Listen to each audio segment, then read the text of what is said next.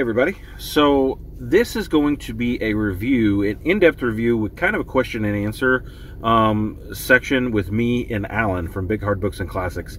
I will link him down below. If you haven't checked his channel out yet, he reads a lot of really cool stuff. He's got me kind of turned on to William Faulkner. It's one of his favorite authors, and really just enjoy his opinions.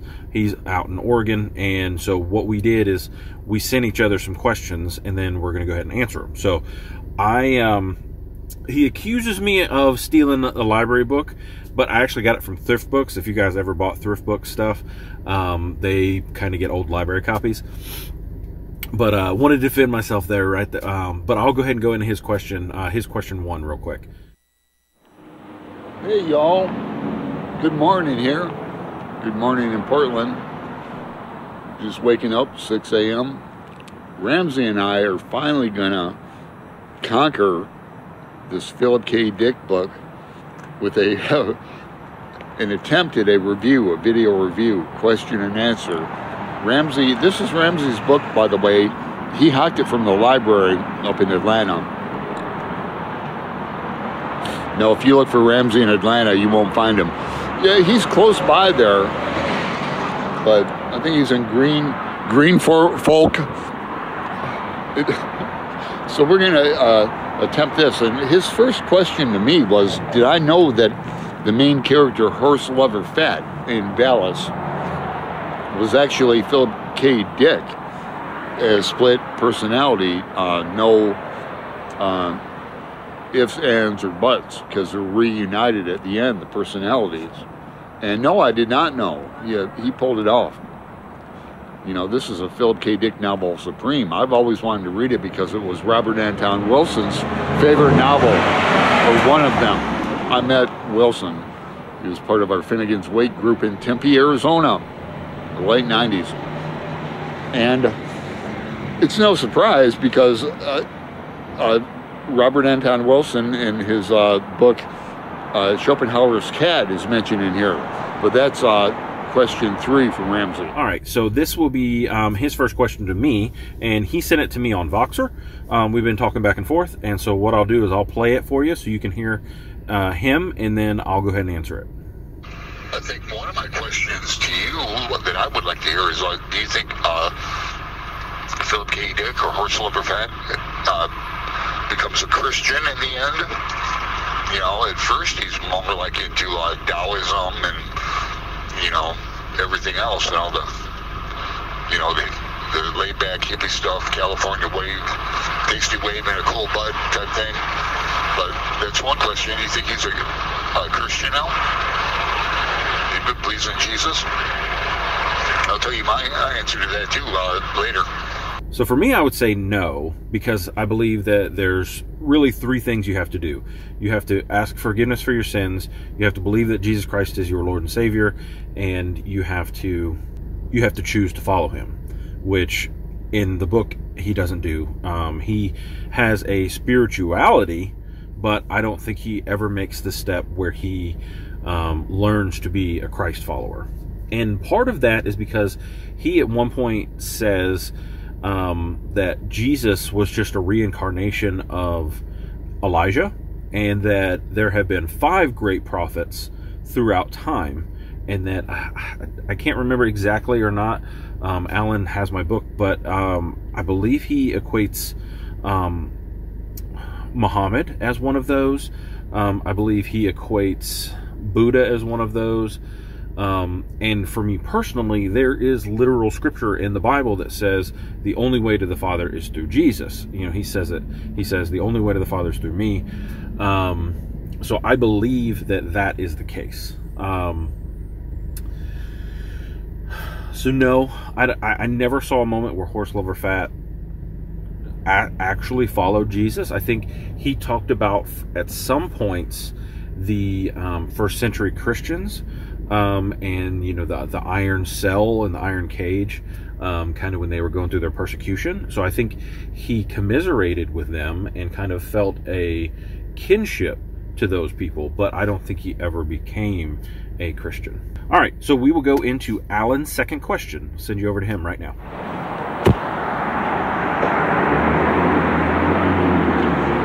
Mine like parachute, only work when open. Question 2 is a good one. And it's about, while reading this book, Valis, there's a great documentary on Philip K. Dick on YouTube. And the question is about, in this book, the character Horst Leverfat is, he gets a pink laser to the head, and it causes him to come up with this exegesis, which is and it's peppered throughout the book, but it's in its entirety at the end, and it's Philip K. Dick theory of God. You know, it's what an exegesis is. But back to the question.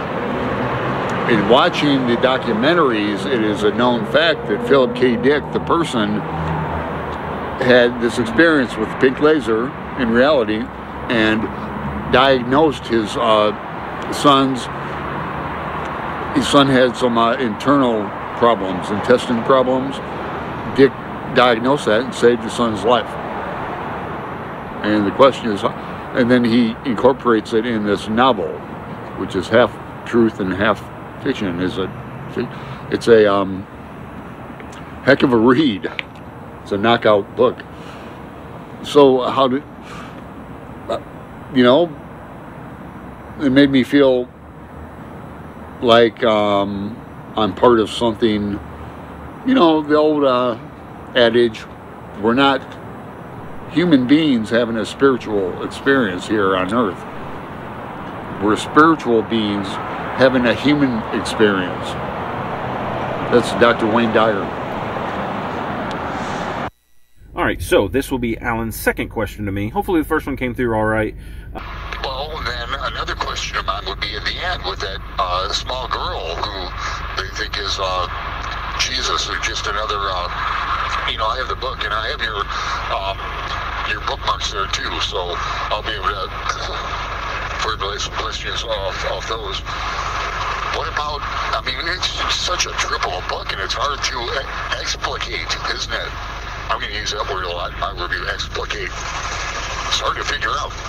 He talks about, so there's a movie, and the way that Philip K. Dick did this is, there's the pink laser, and so Philip K. Dick in real life some teenage kids had created a homemade laser back in, I'm guessing the 70s, and he got hit in the face with it, and supposedly he got this information. Well, in the movie, it's a satellite. So he goes to see this movie, and this movie is exactly the things that he's been told and he's been doing.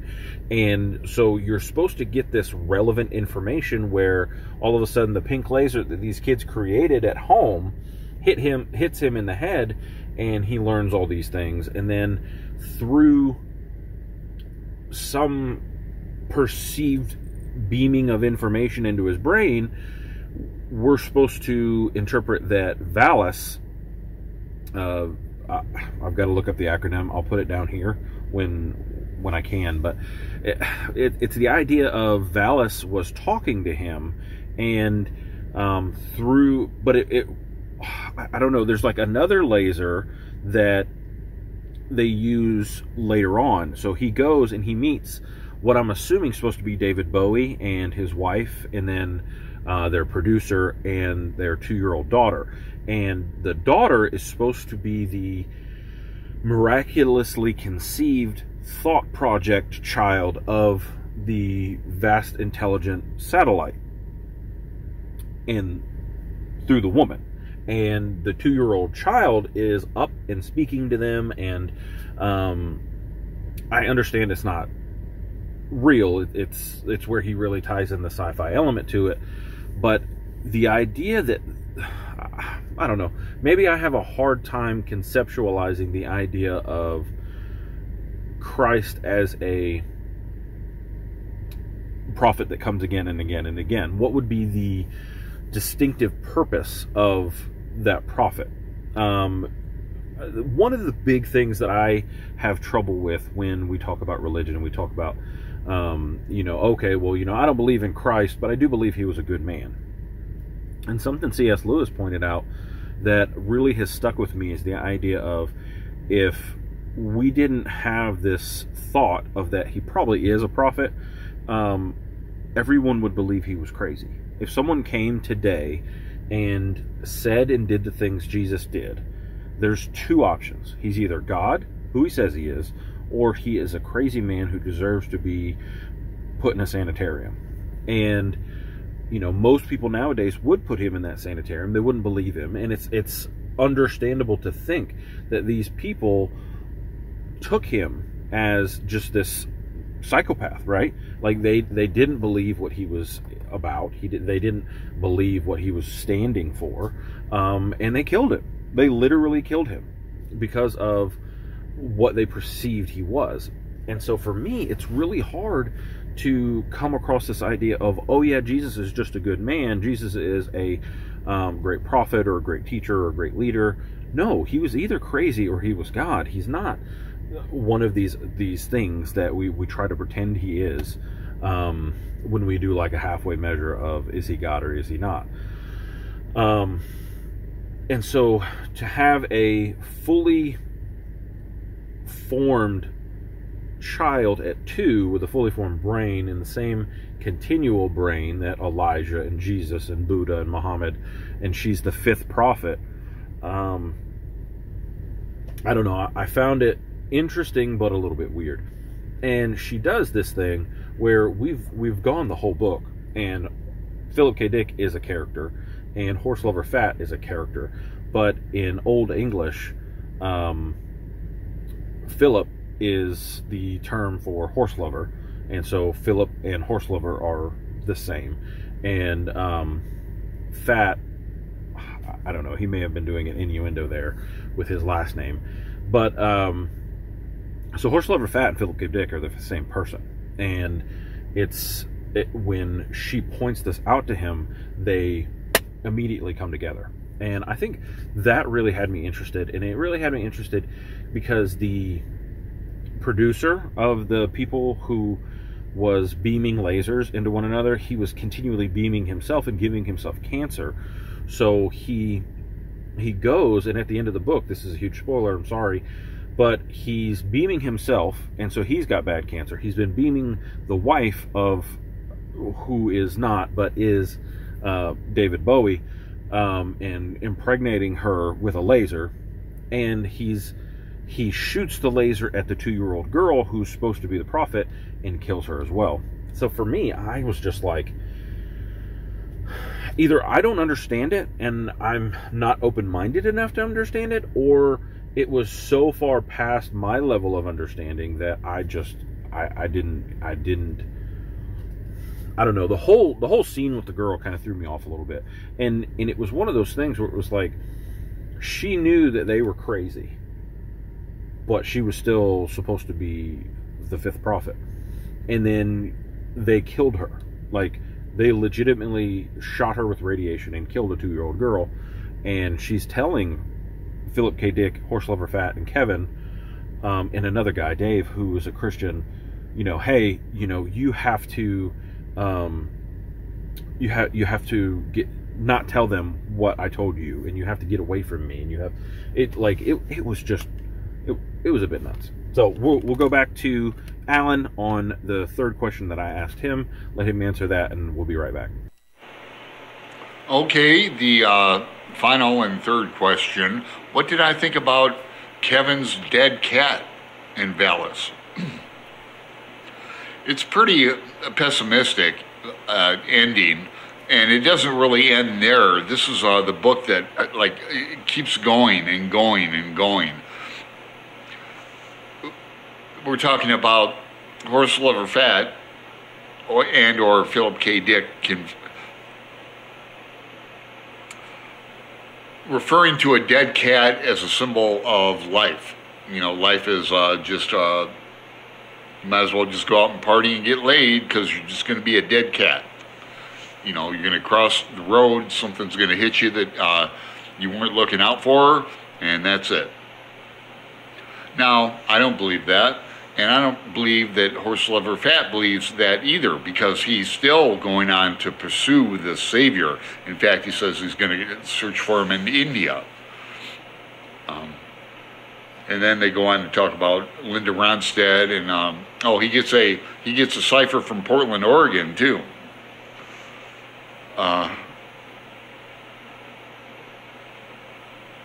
What a book! What a book! Is there life after death? I certainly hope so. So, it was a good buddy read. Difficult book. I'll be thinking about this book forever. Might reread it.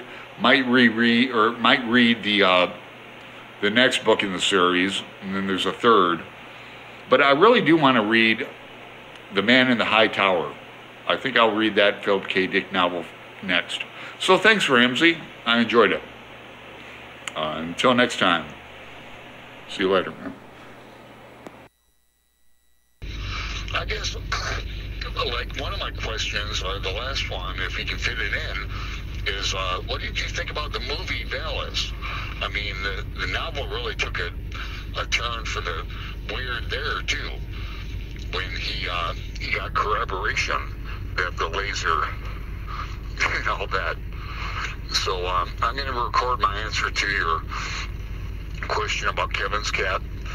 And so, you know, the first girl to kill herself was Gloria. Then we had Sherry. And then we have the Messiah at the end, the little girl, whose name eludes me right now. It's 3 a.m. in Portland. I'm going back to my hotel.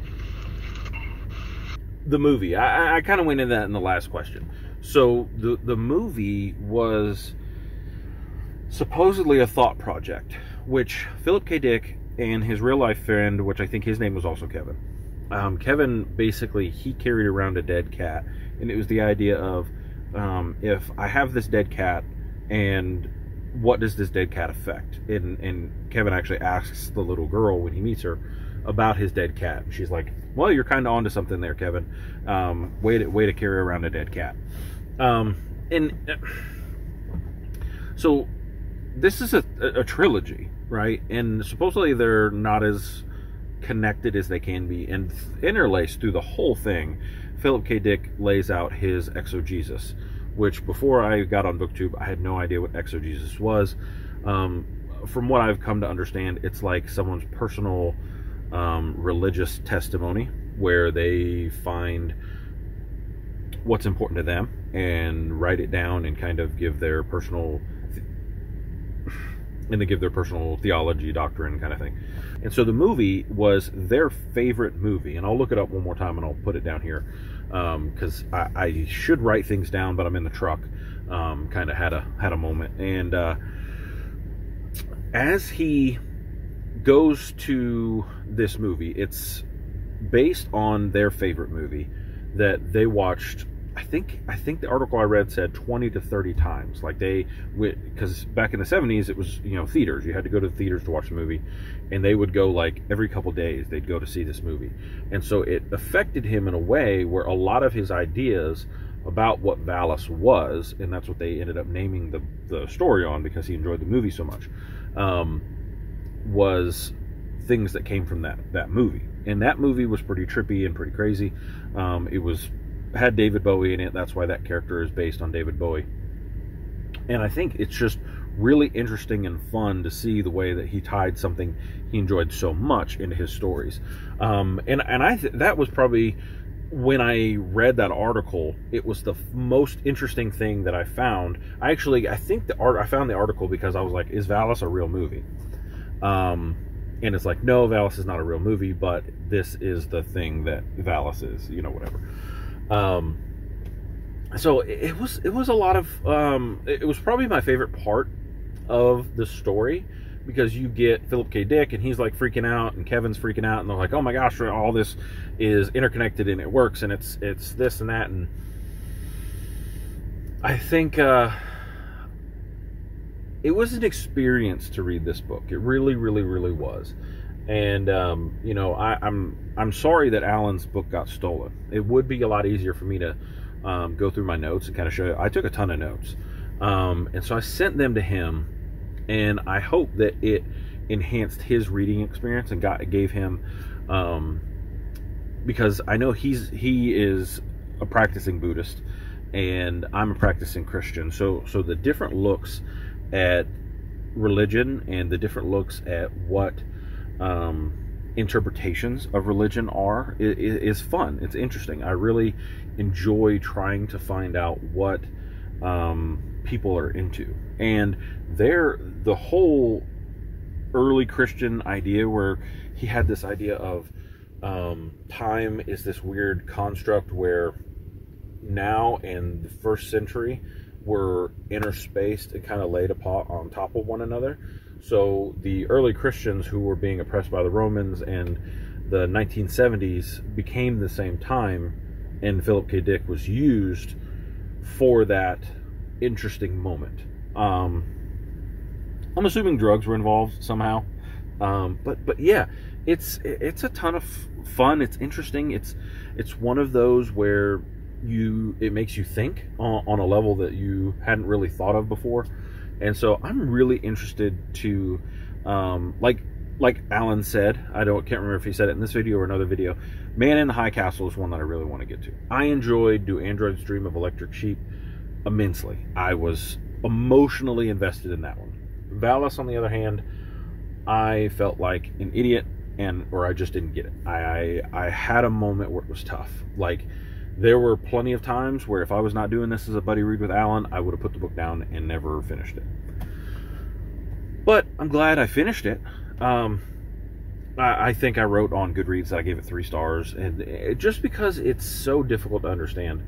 It's one of those where you could probably break it down and understand it the way that he wanted you to understand it, and you could probably like watch some documentary stuff on him, which Alan watched and I intend to watch eventually. I've just been crazy busy lately. Where he actually does interviews and stuff like that, kind of describes what he was going through, what was going on in his mind at the time. So let me know, have you read it? Are you feeling like read it? I know my buddy Noah at Everyone Reads It Must Converse loves it. He thinks it's a great book. So don't just take my opinion on it. And he may have even reviewed it on his channel. I'll have to check that out. If he did, I'll link it down below. I'll just link his channel down below and you can check him out because he's awesome. And I'll check you guys out next time. Make sure you go check out Alan. I'll have his channel linked down below as well. Please subscribe, and we'll see you next time. Bye.